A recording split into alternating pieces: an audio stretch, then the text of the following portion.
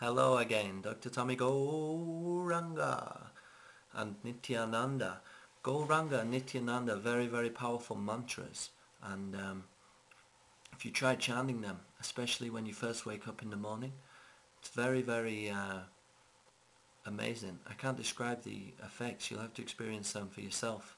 Please leave a message in the comments box or make a video response, and just sit cross-legged preferably, and just chant Nityananda Gauranga, Nityananda Gauranga a few times to yourself, and within a week I can guarantee you'll feel completely different. So anyway, I was reading a little bit from the Vedas here tonight, and it's some very interesting things regarding criticizing other people as well as being criticized and forgiving people. It says here, this is an English translation from the MahaBharata.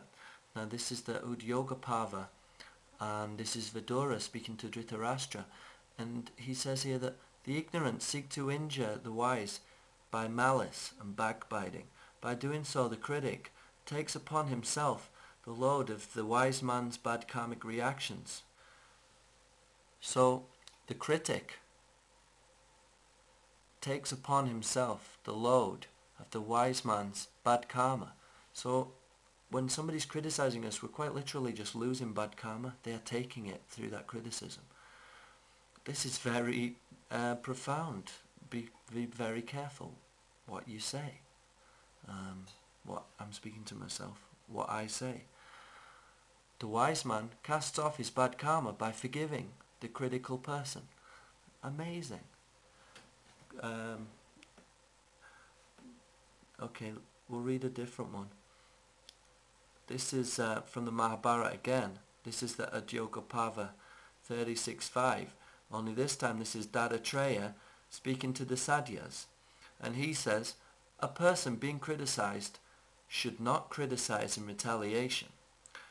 For the pain felt upon receiving criticism, if endured or tolerated, will itself consume the critic and bring in exchange the results of his good deeds. In other words, his good karma will come to you. This is kind of like some kind of amazing exchanges which actually take place here. But what you find is that very much tolerance and forbearance is favourable in these situations, rather more than retaliation.